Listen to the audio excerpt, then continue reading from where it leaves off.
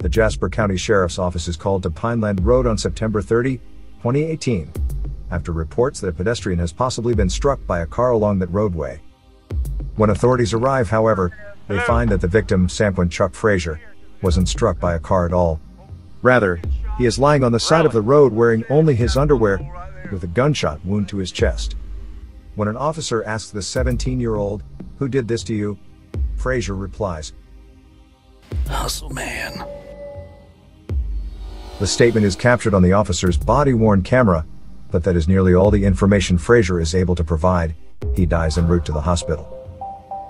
This area where the crime scene was located was a very dense, forested area. Unfortunately, investigators were unable to locate any casing, any projectile. What they had at that time was the information. The lead investigator had the information that when asked by the responding law enforcement officers, what happened? Who did this to you? That the victim said very clearly, "Hustle man robbed me, hustle man shot me." Javaris Hustle Man Williams is well known to law enforcement. His criminal record dates to at least 2010 and includes convictions for assault and battery, possession with intent to distribute cocaine, DUI, and failure to stop for a blue light. Authorities' suspicions about the killer's identity are confirmed after interviewing Frazier's friends and relatives. They say that the morning of the shooting, Frazier rode home from a Jasper nightclub with two other men. One of them was Javaris Williams, who goes by the nickname Hustle Man. Those interviews with Frazier's friends and family also suggest a motive for the killing. The night before he was shot and killed on Pineland Road, he had spent that night in Estill, South Carolina. There was a yard party at a gentleman's home there. There were friends and family of the victim there. From what we understand, it was generally an easygoing, fun time. In fact, the victim had been playing dice. He won a substantial sum of money, apparently. And then, as the evening went on, again, we were able to timeline this. A number of gentlemen from that yard party decided that they would go down to the Club Karma, which is near the South Carolina-Georgia border. They variously traveled back and forth from the yard party to Club Karma, and then from Club Karma back up to Estill. But most importantly for us, for the state, for the prosecution, is that the victim was in the back of the defendant's car on the way home. Investigators locate the man said to have been with Frazier and Williams in the vehicle that night. He confirms they were together and describes what happened. The witness said he was asleep in the car when he was awakened by a gunshot outside the stopped vehicle. He saw Frazier and Williams outside the vehicle as if in some sort of dispute. As the passenger opened the car door and asked what they were doing, Williams demanded he get back in the vehicle. As the third man shut his car door, he heard a second gunshot. Williams then got back in the car and sped away, leaving Frazier behind. He drove himself and the eyewitness back to a location in Hampton County, a trailer. At that trailer, he disposed of evidence in this case. Law enforcement had put out a blitz to social media that Javaris Williams was wanted for the robbery and murder of Samquan Chuck Frazier. He ran in full flight. See, here's the thing. Nobody knew, other than the small law enforcement community, the investigators, that Chuck had named his killer. And I think Hustleman just confidently proceeded on and took an attitude of somebody's talking, somebody's snitching, somebody's, cooperating. But what he didn't know was that the most important person who was cooperating was the victim. He thought he'd left him dead. But the most important somebody was Chuck. 8 days after the killing, Hustle Man is arrested by U.S. Marshals in a Columbia motel. He is charged with murder, armed robbery, and possession of a weapon during commission of a violent crime. Tracy Campbell of the 14th Circuit Solicitor's Office Career Criminal Unit will prosecute him. Investigators subpoena Williams' Facebook page and find useful evidence. They discover he posted a video of himself driving a vehicle the morning of the murder. In it, Frazier is shown asleep in the back seat, and a third man is in the front passenger seat. Investigators discover a slew of messages sent to Williams telling him he is a wanted man. They also see Williams has viewed news articles about his fugitive status. It all suggests cognizance of wrongdoing. The case is put on a trial docket for April 2020, but the COVID pandemic forces a delay. Williams violates bond terms by failing to show up for a court appearance. He is apprehended again in April 2021 in Brunson, after giving a false ID to a law officer. The trial is again delayed in 2023 when a key witness comes down with COVID. The delays are not helping the state's case. One witness who is moved to the upstate is shot and killed.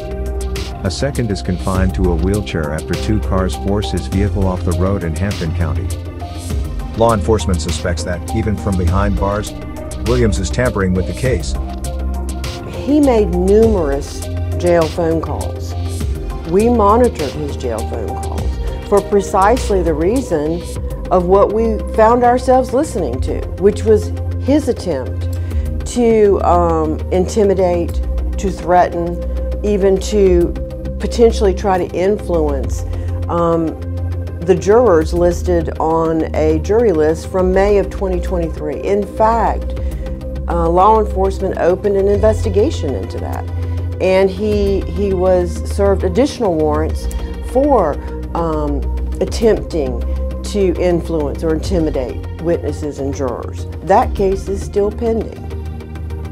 Williams' trial begins August 12, 2024 in the Jasper County Courthouse. The combination of the victim's dying declaration and the ability to piece together the last 24 hours of his life through the witnesses, and again, witnesses who were terrified to testify. Being able to get those witnesses under subpoena, being able to get them into a courthouse safely, get them out of that courthouse safely, so that the victim's dying declaration, his last words as to the person who robbed him and shot him and killed him, could get in front of a jury. The defense tries to throw Campbell and her investigators a few surprises. What did come as a surprise were the two last-minute witnesses who he was going to try and call. Essentially, those witnesses were there to provide third-party guilt and an alibi. The defense had provided no notice, as required by the law, to those witnesses. However, upon direction by the court to proceed, we did.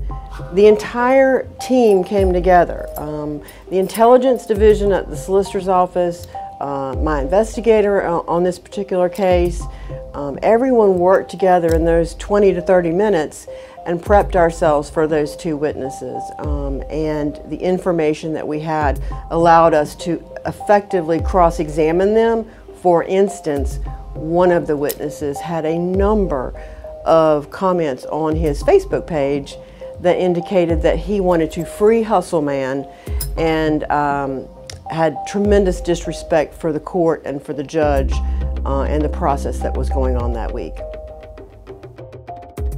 Then, Williams takes the bold step of testifying in his own defense, and it does not go well. His attorney asked him about the nickname, and the response was given, well, he's a hustler. You know, he's making his money, he's hustling. He was trying to hustle the jury, and we put a stop to that. There was a time when I asked him repeatedly a question, and the facade dropped. People in the courtroom saw it.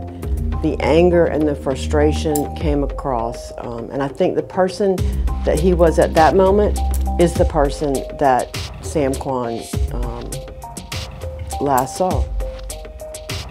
Campbell calls 13 witnesses and cross-examines 3 defense witnesses over 3 days of testimony. The General Sessions Court jury convicts Hustle Man of all charges. Circuit Court Judge Carmen Mullins sentences him to life in prison. I think that Samquan Chuck, as friends and family called him, probably felt very safe in the company of his friends and family. He did not know Hustle Man. Chuck was nobody to Hustle Man. He was just another person he was victimizing. Chuck had a relationship with those people at the yard party. Again, his family, his friends. It was just more than misfortune. I mean, he'd been lucky earlier in the night. He'd won that money, but that money in his pocket was the driving force behind Hustle Man making some easy money, hustling up some easy money. And just as I said it during the trial, I believe when he demanded the money from Chuck, and Chuck probably hesitated. And you know, you don't hesitate with Hustle Man. And he killed him.